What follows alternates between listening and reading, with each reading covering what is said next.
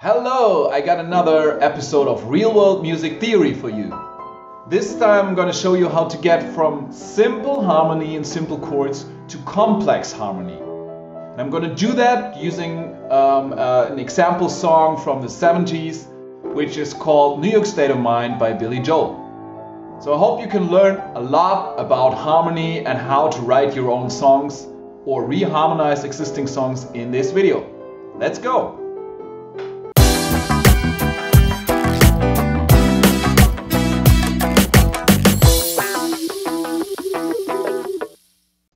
Let me tell you what we will cover in this video.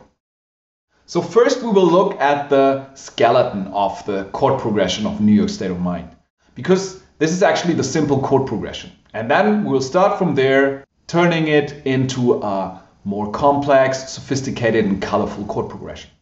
And we will start by using preceding dominant chords to make transitions between chords smoother. Then we will see how Billy Joel uses the backdoor progression. We will then smoothen out the chord progressions even further by using another preceding chord and 2/5 progressions. Then you will hear a very important warning to not overdo the reharmonization, to find the right balance. And finally, we add some stuff that Billy Joel did not add. We use chromatic approaches and tritone substitution. So there should be something to learn for everybody in this video. Let's get started. So let's look at the basic chords of this song first, at the skeleton, which is what you would usually start with if you write your own songs. And the skeleton is actually pretty simple. Let's skip the intro for now and start right with the verse. So the verse starts in C major.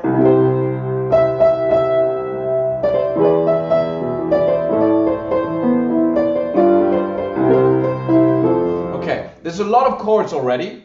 I'm going to simplify that and show you what are the cornerstones of this progression.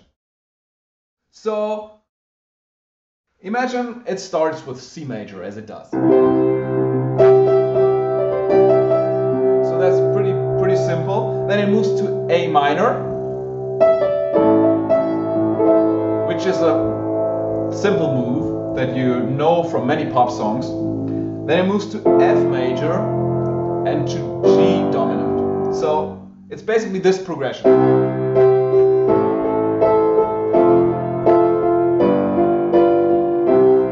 You've heard that a million times in pop music. It's one of the most used progressions, I would say. If you want to learn more about this progression and how to write songs with it, check out my video and video course on that. But for now, it's this simple progression which we call the 1-6-4-5 progression. It's very simple. In C, this progression is C major, A minor, F major, and then G major or G dominant. And then you repeat that. It always works. But Billy Joel wanted to do a more sophisticated progression that is more in the direction of jazz harmony, at least for a pop song. Please forgive me, you jazzers out there. For a pop song, it's pretty jazzy already. Okay, so it starts on C, and then this is a pretty boring move to move from C major to A minor. It's not a powerful move, and the reason for that is, you can learn that in my other videos, but the reason for that is these are both tonic functions. So C major and A minor are both tonic functions in the key. So there's not much of a change really. But what you can always do when Billy Joel does here is you can precede a chord with its relative dominant chord or with its dominant chord. So for any chord you have, really any chord anywhere in your song, if you want to prepare the move to that chord and make it stronger, then just find the dominant chord to your target chord. So in this case, we are on a C major chord, and we want to land on A minor. So to make the transition more powerful, more colorful to A minor, we need to find the dominant chord of A minor. And the dominant chord, that's simple. It's just a fifth up from the root. So from A, we go fifth up, and we land on E. So it's the E dominant chord would precede an A minor. And that's a simple move that you can do almost anywhere, as I said. And Billy Joel does it here in the first few bars of the song.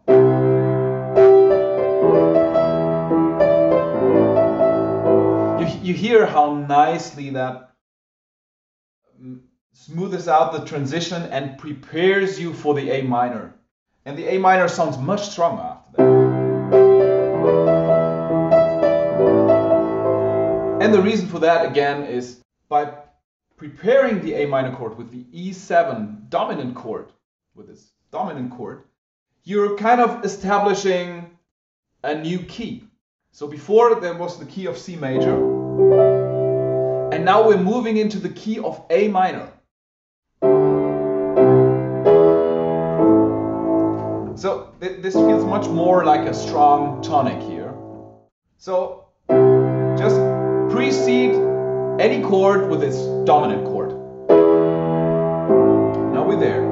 And then from A minor, the next chord would be F major. And again, the move is not very strong if I just do it like that.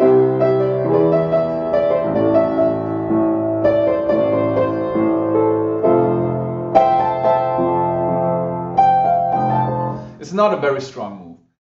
And again, we can make that spicier, more colorful, more convincing and sophisticated by finding the dominant chord for our target chord. So find the dominant chord for an F major chord. And it's just the same thing again. From F, go up a fifth, and we're on C. So C dominant would be the dominant chord to F. And if we build the whole progression from the start, we go C, C major, then we move to the A minor with a nice dominant in there. Now do it again. Dominant.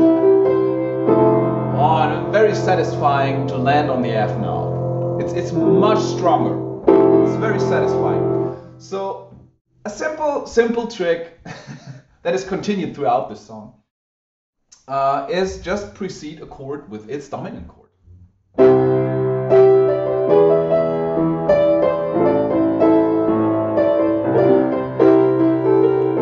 And then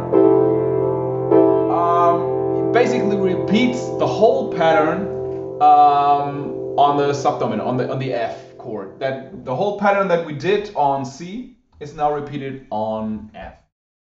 So we had C, then we moved to the relative minor by using the dominant chord. Then we're moving to F, and now we do the same thing in F. So F, then we move to the relative minor tonic, but we do that by preceding it with its dominant chord. And the relative minor of F is D minor, and the dominant chord for E minor that we would put in front of D minor, would be a fifth up from D. Is A, so A dominant. So from the F,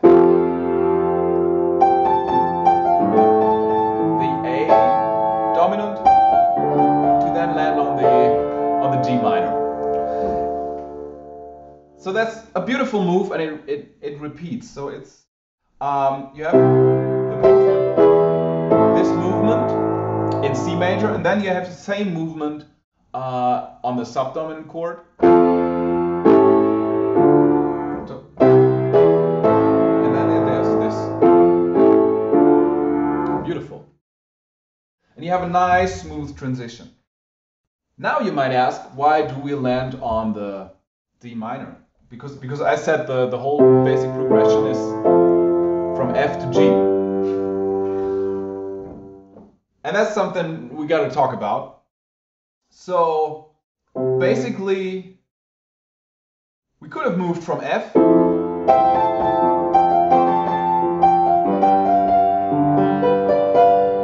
back to the next verse. So the last chord would be a G dominant chord. But again, we could, to make it spicier, to make it more interesting, we could precede that dominant chord with its dominant chord. So that would be a fifth up from G. It would be D. So D dominant. But as G, the G chord we want to land on, is already a dominant chord, we don't want to precede it with another dominant chord. We could totally do that. But if we do that, it takes away some of the tension that a real dominant chord has. So once you precede a chord with its dominant, one effect you get is that the chord you land on then sounds more like a resolution, like a tonic. So you take away some of the tension that it usually has. Which is fine for the other chords we had, but for a dominant chord we don't want to take away any tension. A dominant chord should be tense. So what can we do? Well, we can still precede this chord with a kind of a dominant chord if you want, a chord a fifth up, but we precede it with a Dorian chord. So instead of D major and with a 7, we would precede it with the D minor and a 7. And this is what Billy Joel does here. So to summarize that, instead of moving from F right to G, we're moving from F to D minor G, which gives us a nice 2-5-1 progression, which leads us nicely back to the tonic again. So you can precede any chord with its dominant chord, it's especially beautiful if you have a minor chord like the A minor or D minor here. You precede it with a major dominant chord. Also works for major chords on the subdominant like the F, where you precede it with its dominant chord. But for dominant chords, like the G in that case, precede it with a Dorian chord or a minor 7 chord, because that doesn't take away the tension of the actual dominant. And it makes for a nice 2-5-1 progression that leads nicely back to it. So with that in mind, let's look at the song again. We're starting with C, preparing the move to the A minor. Then we are on the A minor. Then we prepare the move to the F major with the dominant. Then we are on the F major. Then we prepare the move to the D minor. Then we are on D minor. And now we would usually use the G major dominant to go back to C. And that brings me to the last nice spice that Billy Joel puts into this first part of the verse. And that is, he doesn't give you the G dominant chord. And that's a very sophisticated move here, because at the end of this we land on the D minor, and then we would usually expect the G and then the C. And what he does is, instead of G dominant, he plays a B flat dominant, which is interesting. Listen to it. So here's the second part.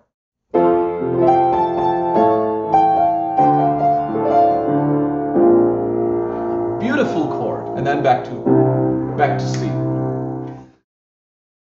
And why this works, this is basically the backdoor progression. So we're getting back to C through the backdoor, not through the regular dominant chord, but through the backdoor.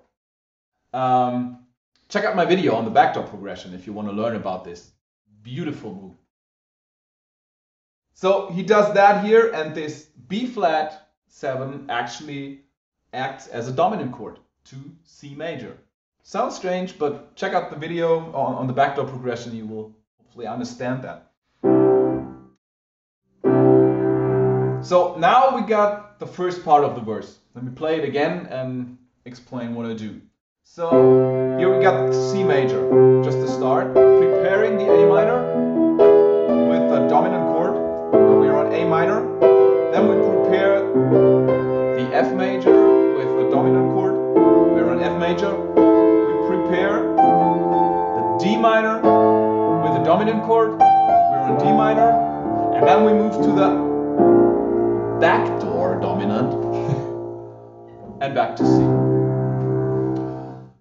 One little thing in there that you can always do in your songs too is that if you precede a chord with its dominant chord, you can then go ahead even further and precede that dominant chord that you just inserted there, that wasn't there before. You can precede that with another chord a fifth up from it. So kind of a dominant chord. But same thing applies that I said for the other dominant chord. If you precede a dominant chord with the chord a fifth up, you usually take a Dorian chord to not take away the tension from the original dominant. I hope this makes sense to you now. And so you can always, all of these dominants that you inserted here in the song now, you can precede with a Dorian chord, with a minor 7 chord. You can do that any way you want, actually. I will show you what it sounds like if you insert it before every dominant chord. So from C we go to E dominant, and the chord, the minor 7 chord of fifth up would be B minor. So I could precede that with a B minor, then E7, and then A minor. It sounds like this.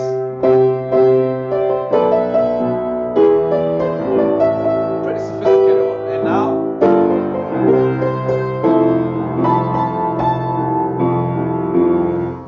so you hear how sophisticated that already is.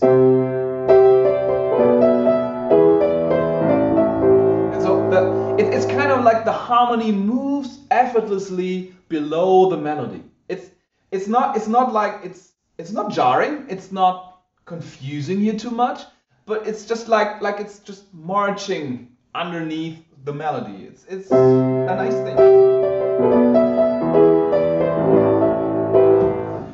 And the reason why that works is I'm going to explain that in another video to make this not too long.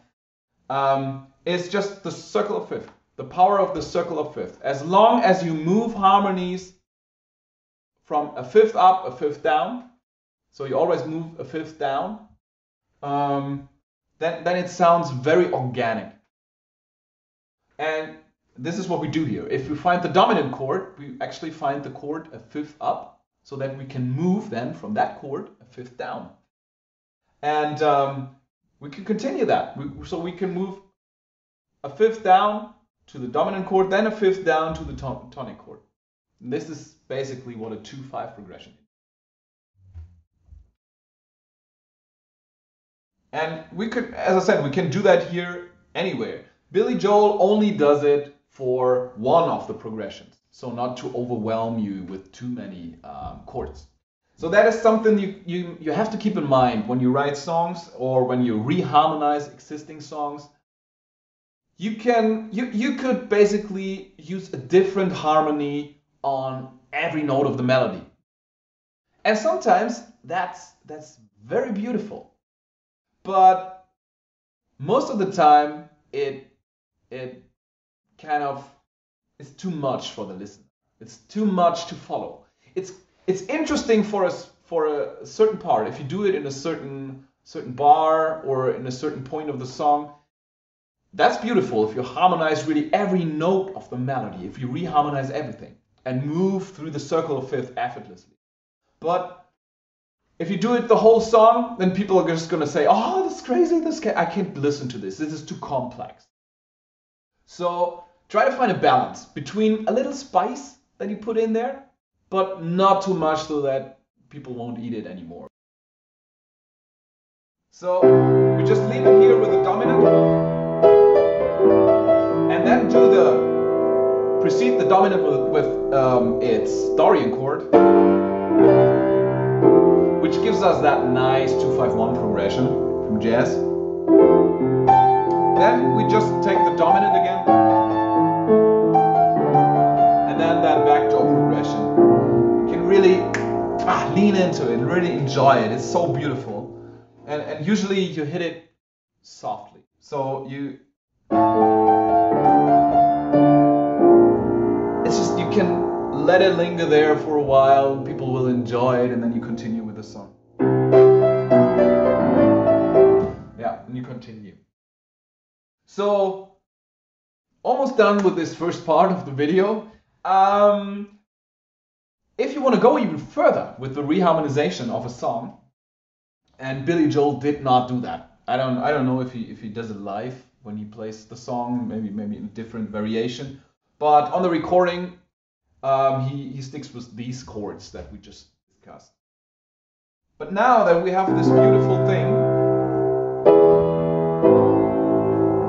when we land on the A minor, we then move to the G minor 7, C7, F. So this is, as I said, a classical 2-5-1 progression, and we can do a lot here. So the move from the A minor to the G minor, this is just one whole step down, and this is something that begs for a chromatic approach. So chromatic approach in this case means just if we move a whole step down, then there is one half step in between that we could also take. 2 half steps is also a whole step. So just take the A minor chord, move it down a half step, and then a whole step, another half step. So. And this is a nice move that you can do once in a while.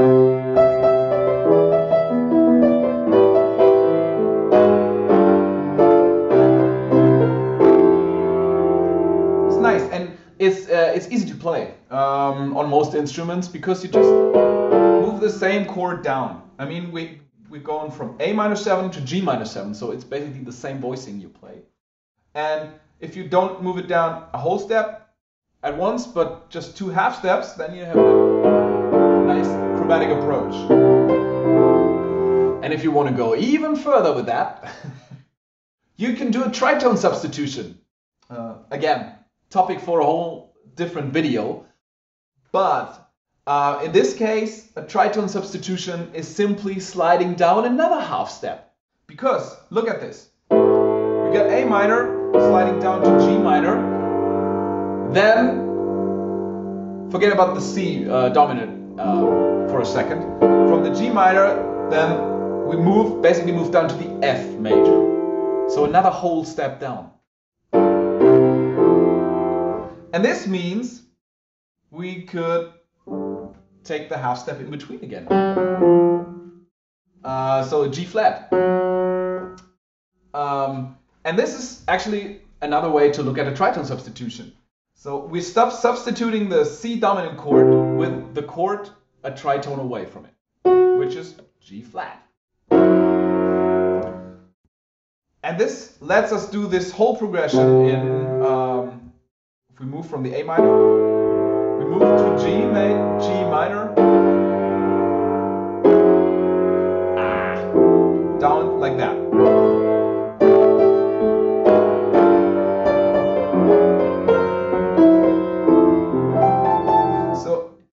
Maybe you don't hear much of a difference, but that's the magic of a tritone substitution.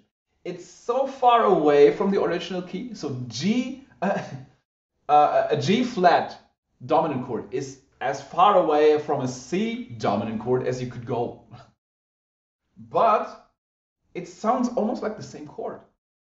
And in fact, if you look at most voicings, it is the same chord. It's the same chord voicing, it's just the bass playing a different note. So now we can move this chromatic down, then we do the dominant on the G flat and go to the F. And this gives us a nice descending bass line. So we're moving from the A flat, G, G flat, F. And stepwise moving bass lines are always a nice thing to do. They kind of give some anchoring point and direction to a song.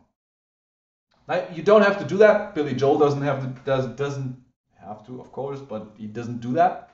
He just uses the regular dominant, which is fine too. So let's summarize this first part of the verse. So the basic skeleton of this song is 2 bars of C major, 2 bars of A minor, 2 bars of F major, 2 bars of G dominant. But this would be too boring, and so we do the whole substitution thing, and it sounds like that.